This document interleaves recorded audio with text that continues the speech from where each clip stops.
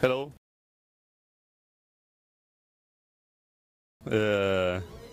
Thank you so much for coming to this presentation. We are very happy to see so many people here. Okay, so I'm Ivan. He's David. We are both from EXO, which is an association related to Gifinet. And well, we'll give an overview of what Giphy is, its relationship to free software. Just an overview. Okay. So this presentation is mainly based on this document, which is What is Gifinet? It's an introduction to Gifinet, wrote by Roger Puello. You can very easily find it on the main Gifinet page. So he's to be acknowledged for that. Okay. So there are many misunderstandings on what Giphy is, so I will start by telling what Gifinet is not.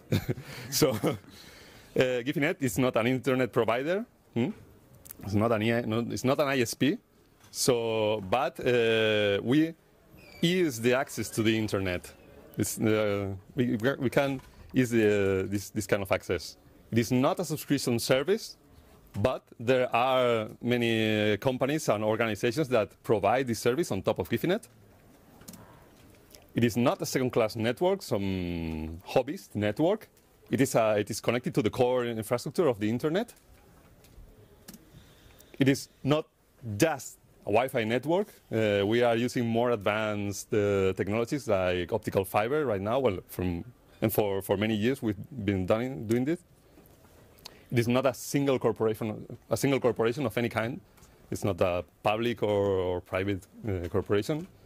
There are many corporations, many organizations that are part of Gifinet or participate in it. It is not something held by a single organization as well. Gifinet itself, as a network in this aspect, has many owners. Okay.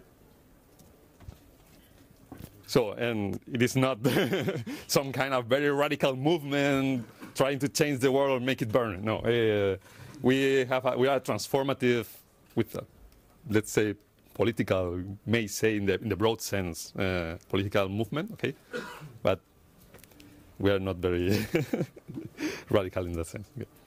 Okay. And we are not a geek only or hobbyist only project. There are many kinds of roles. Everyone can participate. Everyone can play their role. Okay.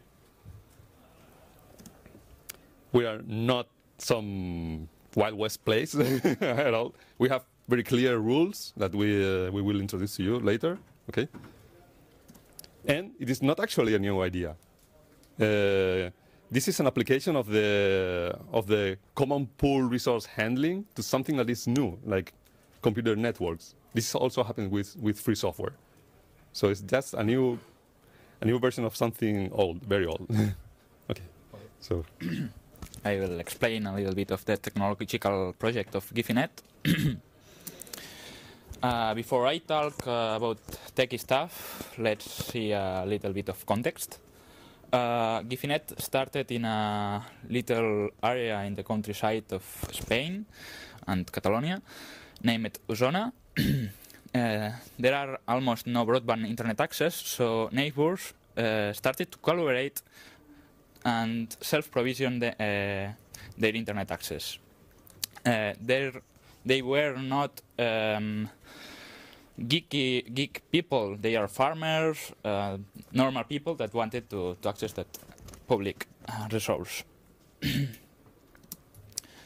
As Ivan said, it's a common pool resource like some other resources like free software, and has some fundamental conditions that it's free, so anyone can do anything, like hosting ASP.NET web pages.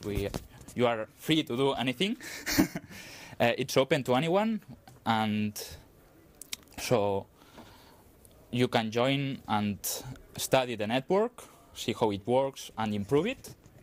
And it's neutral, so there is no discrimination on the content or who you are to access the network. It started from using commodity Wi-Fi hardware like the Linksys BWRT. In 2008, it became an autonomous system and joined the CATNIX Internet Exchange in Barcelona, where we exchange traffic with other ISPs and connect to some top-level providers. In 2010, there were more than 10,000 nodes, and we started to deploy optical links. And nowadays, there are more than 33, 34,000 nodes and almost 50,000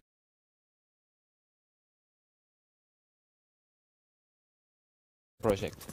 During the questions, we will show you a little video of the growth of the network. Here you can see a map of the nodes that are actually on the network. About the infrastructure that we run on, we have a Drupal website where anyone can register and post their node configuration. We use OpenLDAP for authentication both on the website and the network resources like internet proxies. We use some tools like SmokePing, WeatherMap, or GestioIP for managing resources related to the network operation center in the CATNIX. And for management of the network protocols, we use BIRT, Quagga, and BMX6. It's a mesh routing algorithm. And we do both use SNMP as protocol, both by Cacti and some Drupal modules that we have developed to publish the usage information. Almost all routers on Gifinet runs on GNU Linux firmwares, although there are a lot of closed source systems that we are trying to change, but it's what users use mainly from Microtik and that platforms.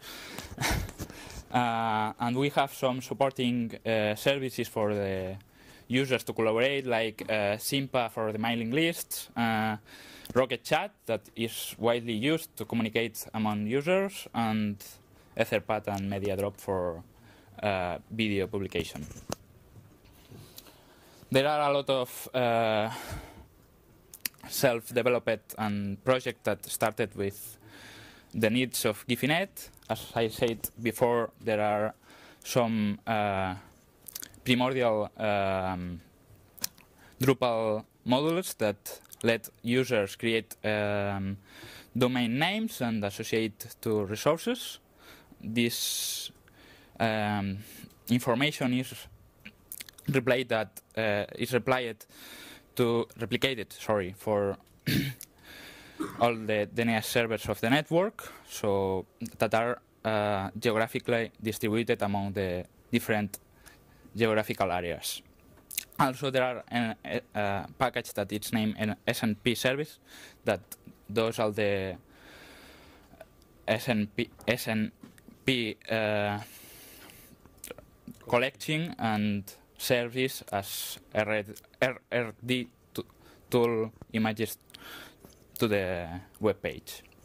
Also, we have developed a mesh routing firmware that is used a lot in the network and it started like 2009 and it's actively developed right now. And we also have some tools for managing the proxy access. That is the principal way of accessing internet in the beginning of the project. Also, Gifinet has collaborated in several European projects that involves research, for example, confined project that lets developers try application and services, and we bet that that is a framework for testing on commodity Wi-Fi hardware. Also, some projects like RP modules and a distro for installing services. Now, Ivan will continue with the social project. Well, thanks. Before, Adrien already introduced many of the tools and the concepts. Thank you very much. I cannot check where he is now. Okay. We have a big issue with the projects we develop, and it's its dissemination. Many people in the network doesn't even exist. Don't even know that it exists. That they exist. And the long-term funding and maintenance. For instance, we had these European projects, but now they are done. It's a little bit difficult to pay someone to actively develop such complex tools. So any idea or suggestion on this will be very, very welcome. So regarding the social project, very similar to what Adriano already mentioned. We consider the access to telecommunications and the internet to be a human right. So we work towards that. We want to facilitate access to telecommunications and the internet, an access that is affordable, so it doesn't discriminate on how rich people or poor people. It's for everyone. We put special importance on the fact that some people typically left behind can access the internet, like people in the rural areas where it all began. And well, we call GIFINET a community network because we feel a community. We know each other, or at least locally in the different areas. No? And we are a pretty diverse community. Of course, we would like to be more diverse, but I think it's okay right now. There are volunteers that participate in its expansion. We have all kinds of associations like EXO that I introduced you before. GIFI badges, yeah, pretty big associations. We have companies that work on top of GIFINET and provide their services on their maintenance or installation of nodes and infrastructure. We have, of course, the users. We consider users to be also part of the community, and we share their interests. And we have the public administrations that help the network deploy by giving us access to some key places, key locations, or is in the legislation as well. We have these very clear rules that I mentioned you before. We have this free open free open neutral network commons, which should like the GPL license of GIFINET. Yeah, everyone that participates in the network, in the physical network itself, must accept it explicitly by signing it. Okay, and this is the base for everything else in the network, like some of these governance tools, like a conflict resolution system that we apply when there are not so agreeable situations, but there are, and it has proved to work pretty well. And there is the foundation. Okay, the foundation is like a legal personality for the network whenever it is needed, but it is not the owner of GIFINET. It is not GIFINET itself. It's a tool for GIFINET, and someone to guard for the network to develop according to the rules that I mentioned before. Okay. Legally, it's a private, not-for-profit foundation. It has many other roles that you can see here, and it is a telecommunications operator in Spain. It is registered as such, and it can provide access to other ISPs that want to share this connection in the CAT-NICs, in the neural exchange point in Barcelona that David mentioned before. Okay, and as a common resource pool, okay, this is a concept that was described by Elinor Ostrom, is Nobel Prize winner. She introduced this concept, and this has existed for millennia for people running resources that must be shared between several people, like the Earth, like fields or things like that. It's a very, very old concept. Well, and when using such a resource concurrently, one must make an economic administration of it, no? So by the fact that everyone uses the same resource pool and develops it together, we can manage to make a more efficient use of it, and to avoid some kind of duplicity that other ISPs and telcos produce just because everyone has to have their line and pay for it, and we think it's very inefficient. No? We do not have that. So all participants cooperate in the development, and service providers can offer their services at a price, or there are associations that offer them as for members. That many kinds of models running on top of it. Well, these are some of the professional services offered in the network. You will see internet access in the bottom, because Gifinet is like a big local network, but it is not. It does not provide access to the internet by default. So one of the many ways to access the internet, besides web proxies and things like that, are these ISPs that operate on top of Gifinet, which are pretty competitive and much cheaper than other ISPs in Spain, by grace of using this share common pool resource. Okay, so to avoid another topic or to handle another topic in common pool resource handling, which is the tragedy of the commons, that someone uses the resource but doesn't provide anything to make it grow.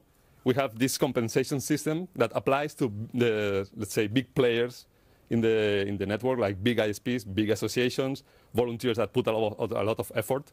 So we run this system that where you can compensate collectively the resources that you put and the benefit that you get from the network. Okay.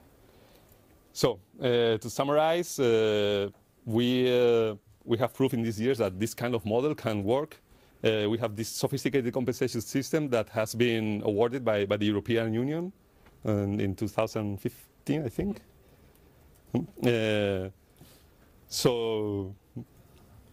Or 16, I don't remember. 16, there was another network, a Scottish network, I think, which it was a community network that's also got a similar prize. So, yeah, we have the recognition of the European Union.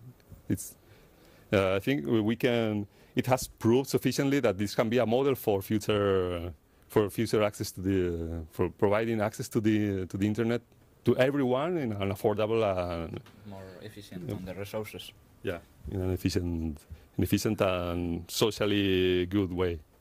So thank you very much for listening. If I have any questions.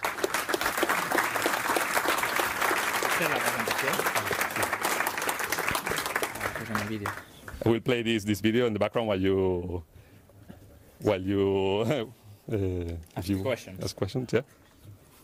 If you have any question. 6 minutes for question. Don't forget to repeat the question. Okay. Let's put it by first times. Faster. I got 2 questions which are linked. The first one would be, how do ISPs provide internet access over this? Is it tunneled or? It usually it's So- by So the first question is, how do we provide internet access with tunnels or whatever? for example, I can explain the EXO use case. We use IP tunnels, but there are ISPs that use IPv6 mainly and do NAT operator for the IPv4. For example, there are many techniques use it. It depends on the operator itself. I guess the second question kind of relates to that, which is how do you do the underlay routing? So how do you do the routing within your system? Can you repeat? Can you repeat? Like within your system, how do you handle the routing Well, yeah. You ask about the routing, and yeah. You are asking that how we manage the routing in all the network. Well, we use mainly BGP and OSPF, and well, there are some partitions on the network. They start as islands, and the users decide which protocol use, and then when they join the network, there are some problems that we must solve using filters or any technique. How did the political situation in Barcelona and Catalonia in general influence the development of Gifinet in the last couple of years?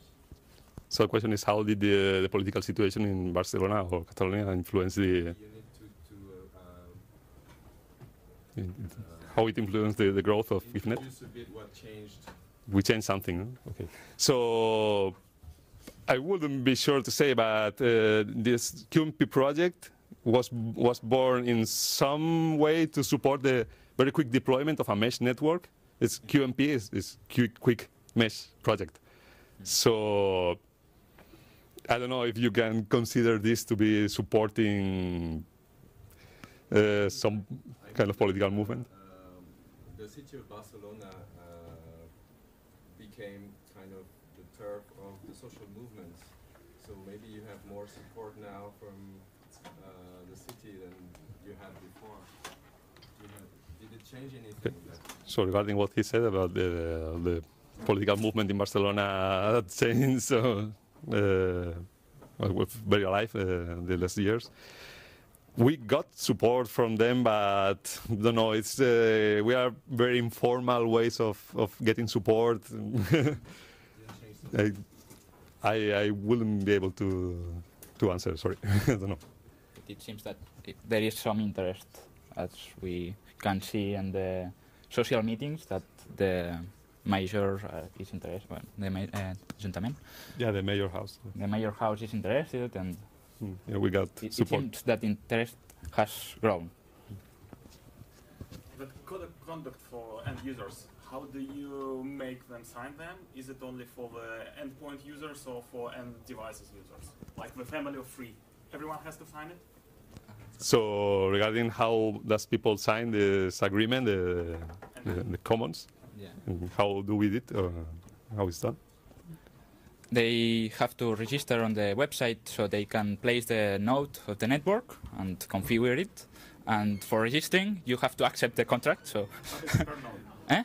It's one per node, one register. one per user, and with a user, you need a user to create a node. So well, we assume that they read it and use it, as all the services do. But when introducing the concept of or the network, we told by saying it also. I understand EXO is an ISP that works over the Wi-Fi network. Yeah. And if you want to connect to the internet, you, as a node on Wi-Fi, need to go through all the other nodes before you get to the CATNIX, right? So the question is if EXO is an ISP, and how do we get? Yeah, that's the first part of the question.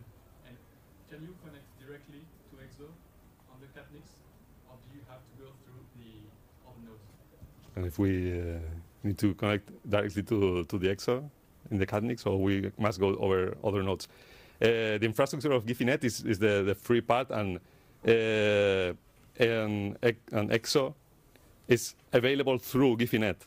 No? So in particular, we have a machine at the CATNIX hosted with other machines of Gifinet of the foundation, and through Gifinet, we reach these servers, and then we establish tunnels. I don't know the exact technology, but it's done like this. And I think it's done like this for other ISPs. You reach their servers, and Can a node can connect directly to your machine in the CATNIX if it's close enough? directly. There are some optical fiber links from the CATNIX, and there are some equipment connected directly by these optical fiber links. Wi-Fi antenna. And Directly. I'm an example. He's asking that if you can connect directly to the CatNix. Yes, you can, but yeah. It's time's up, but He's one fortunate owner of a node that connects directly to the Teldon building where I can explain it the later CatNix. if you want. Okay, thank you very much.